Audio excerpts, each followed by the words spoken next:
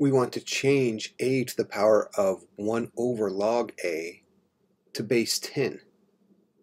And there are a couple of steps for changing the base of an exponential expression.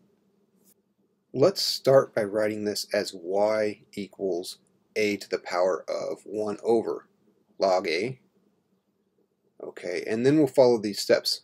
So this is common log here, so this is really a log base 10 of a here, by the way, so log base 10. Okay, so it says take log base b of both sides. So here we want to change the exponential to base b. Here we want base 10, so we're going to take just the good old common log of both sides.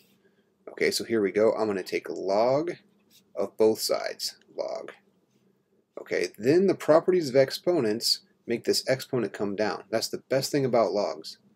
So now we have log of y equals, now look at this is interesting, 1 over log of a times what's left, log of a. And look at that cancellation. So what we really have is log of y equals 1. Now it says in the next step, raise both sides to an exponential with base b. Here we want base 10, so I'm going to raise both sides with base 10.